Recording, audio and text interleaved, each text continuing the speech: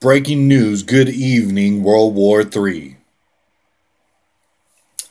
I'm going to share what I know, which is barely anything, Peonville. Hallelujah. But I do know one thing. Yeshua, the Mashiach, King of Israel. Jesus, the one that's one with the Father, seated at the right hand of God. Praying to God for us. You know, the one we're supposed to be unashamed about so that we can live eternally when all this mess is over. So you got people tripping, power tripping. I mean, think about it. If I had millions in a gang of weaponry and nukes, I would probably be wondering when it was time to use them too. You know, if you just think of man and his nature. But prophetically, yes, we are headed towards the end times prophecy. I believe, I'm not going to quote scripture right now, but I believe that like a third of the world is supposed to get smoked if it's literal. So there's some population control, God style, you know, close encounter of a God kind end times prophecy. And then you have wars and rumors of wars. You have the Ezekiel 38 war that everybody's waiting for. I don't know if that's one and the same with the third of the world getting smoked or whatever, but you have a third of the trees getting killed, all the animals, a bunch of animals getting killed. You have people's eyes and tongues disappearing in their mouth, which sounds like nuclear war. This is all prophecy. So, you know, I mean, in that respect, I have to respect it because it's the word of Yah. And it's also prophecy. And so it's like count it all joy because, you know, I'm poor, but mine is the kingdom. And a lot of us are poor and we're pressing and we're praying. So ours is the kingdom.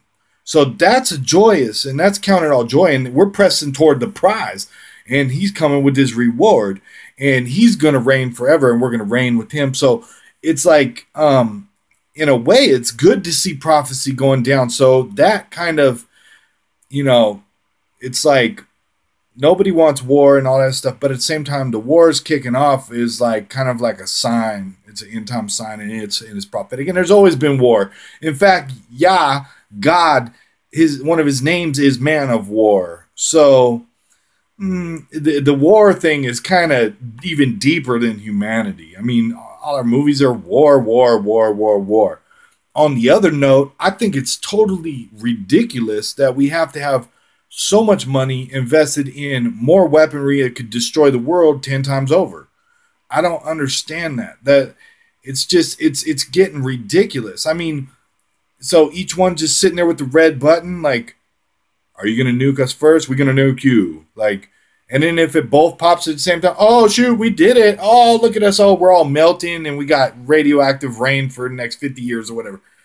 Isn't that just the stupidest thing you've ever heard? And I'm not even smart. I don't have big masters in nothing. I'm not the president. I'm not even in government. I barely know anything. But I know for a fact that nuking this place is one of the stupidest things I've ever freaking... But then I guess... if it's the devil using men to do it, if it's basically evil and it's the devil, then what would I expect?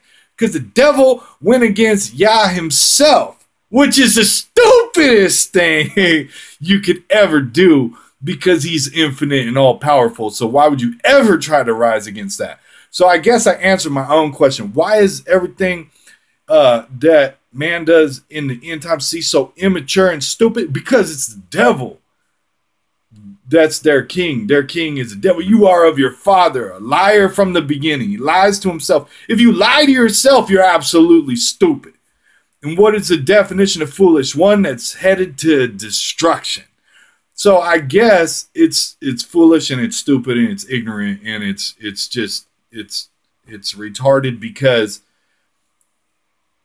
that's the source. The source ultimately is stupid. So I answer my own question. You know, I'm plugged into the all-powerful socket, Yahuwah Elohim, Judge, Creator, King of everything. Be encouraged.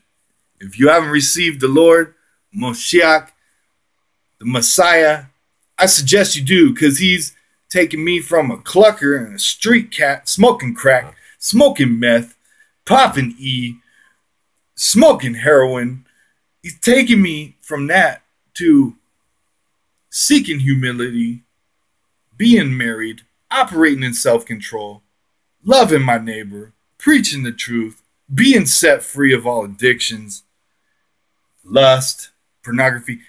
Hallelujah. You see what I'm saying? So I guess in a way, you know, he'll take what is corrupt and make it cracking. And that's why you need to receive him. Because he says, seek him while he may be found. Time is short. Draw nigh to him first. He draw nigh to you. You love him because he loved you first. He went to the cross. And he's a mediator between you and God. You want God in your life. Be encouraged.